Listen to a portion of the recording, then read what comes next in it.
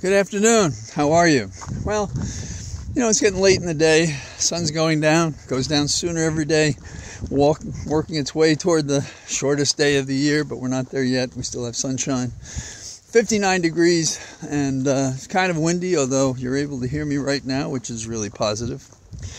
It's hard to say what the key issues are in the sense of news of the world, but the ones we focused on, I think, remain in the top hit parade. First of all, in the Middle East, are we ahead on points, or have we found ourselves in more difficulty?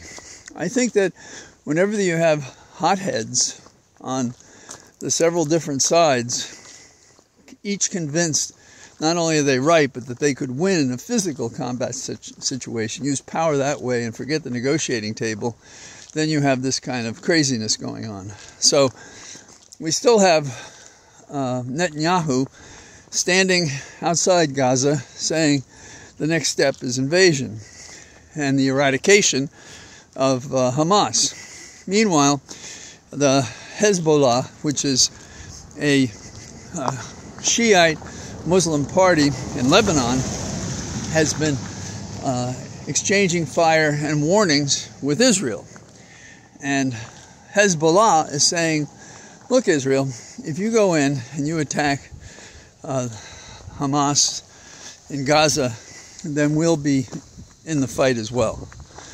And they harken back to 2006 when it was they were kind of fought to a draw. That is, the Hezbollah and the Israelis. So there's that. Also, they have an enormous storehouse of missiles. They have something like 150,000 missiles, which is nothing to joke about. So as long as Netanyahu doesn't go in to eradicate Hamas in Gaza, then perhaps Hezbollah will stay at its distance. But I don't think it's going to take much for these people to act out. So there is that problem. So you have to keep that in mind. I think they would just as soon take their chances and attack each other and blow each other up, and we'll see how that works out. As I'm walking along here, it looks like there was an accident. You're okay? Yes, sir. Yeah, we're good, thank you. Okay. The sheriff's office on their way. Okay, I'm not a policeman, I'm just asking you. Anybody hurt? No. Good to see you. So, on our sleepy dirt road, somehow somebody drove into a wooden fence, and the sheriff's on the way to clear it up. This from your roving reporter in Loudoun County, John Flannery, with breaking news of a certain sort, breaking cars. So, that aside, bigger wars to be fought in the Middle East. And in the Middle East, we have this uncertainty, and Netanyahu may be paused by the fact that the money from our Congress is stuck because the Republicans are in chaos and disorganized. And so maybe he's holding back for that reason. Also, he's getting that advice. That is to, well, hang loose. Don't invade. And we can't be sure because no one's saying that's what's going on, but that sure looks like what's going on. So let's turn to the Hill. Those people that may or may not fork over the money that's necessary. And what we have there is quite an interesting situation because we don't have a speaker. And so far, and I think rightly, none of the makeshift substitutes for the speaker have been supported in the Republican caucus or conference in the House. So they're going to have to try to get somebody to come in and be the speaker, a person whom they can all agree is going to be everything to all parties. I don't know how that's possible, but the McCarthy was on the Talking Heads today, and basically he said it's the Democrats' fault because the Democrats didn't vote for him. What planet is he on? He has sufficient, well, I should say his caucus has sufficient votes to carry anything by a few votes. But he can't afford to lose more than 4 votes. Nobody can, not just McCarthy. No Jacket Jordan, and anybody else who wants to run. So that puts us in a situation where McCarthy goes on and says, it's the Democrats. They don't want to work on these issues and solve them.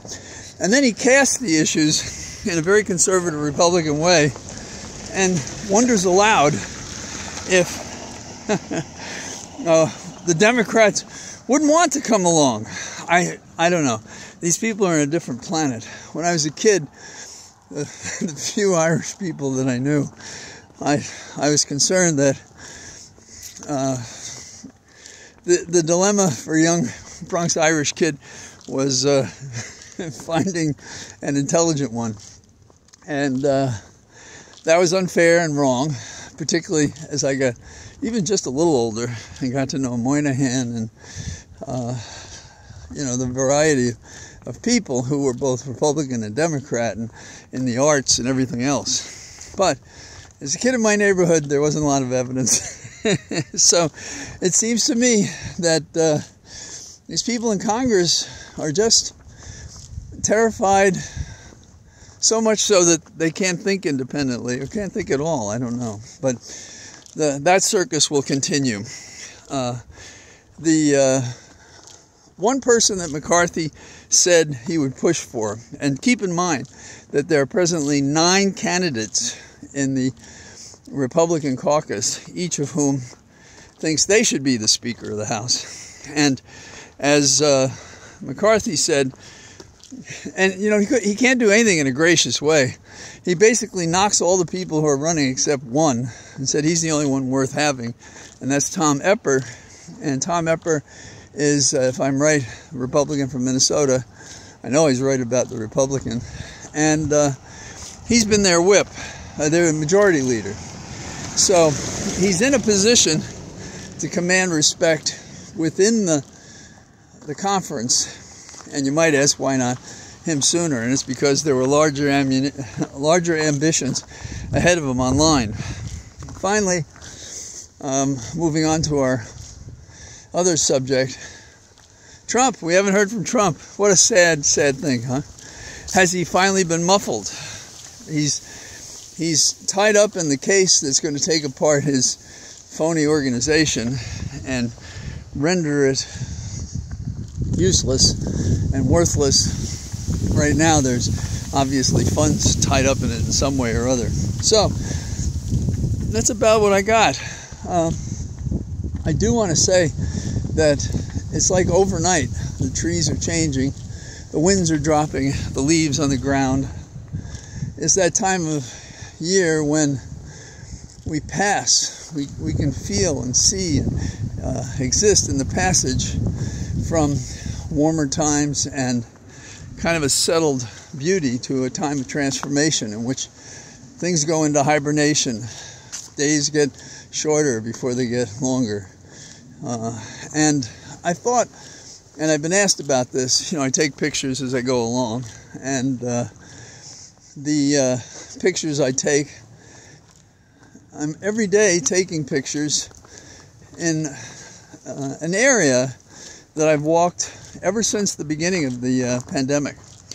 I mean, I don't remember exactly why, but the first day I did a walk and talk, I was thinking about something, and something that was in the news, and I thought, well, I'll talk about it.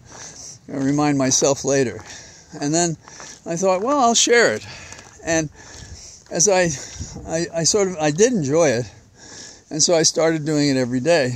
And so I've done it, if not every day, pretty close. And the only time I don't do it is when geography, obstacles, illness, whatever gets in the way. Holly and I well appreciated the fact that we got, when she went in the hospital, we mentioned it. And my Irish, I asked her, did she want others to know about it? Because my Irish, you might not know about it, just wonder where I was. And she was right. I'm glad we did what we did, because we had immediately 2 million mentions on Twitter And lots of people said kind things. And what you learn in life is that the things that make the big difference, that are the salve for the pain, that you can go from one to another, is a kind word from somebody. It doesn't have to be anything. My friends, when they say they don't know what to say at a wake or something, I say it's just very easy. You just go over and you tell them, I'm sorry. How are you doing? What can I do for you? That's it. And there is no good answer to that for the person grieving, but they feel, nevertheless, better for the fact that you cared to ask. So that's it. It's not a performance. It is a human act that we have, and the Republicans lost. So here we are at this stage of elections and public life and so forth. And we get a chance to go outside, and particularly those of you who don't have to limit themselves to 30 minutes walking, go outside and enjoy the brisk air and experience one of the most valuable things that we have to offer. So that's it for now, and I'll talk to you tomorrow. Bye-bye.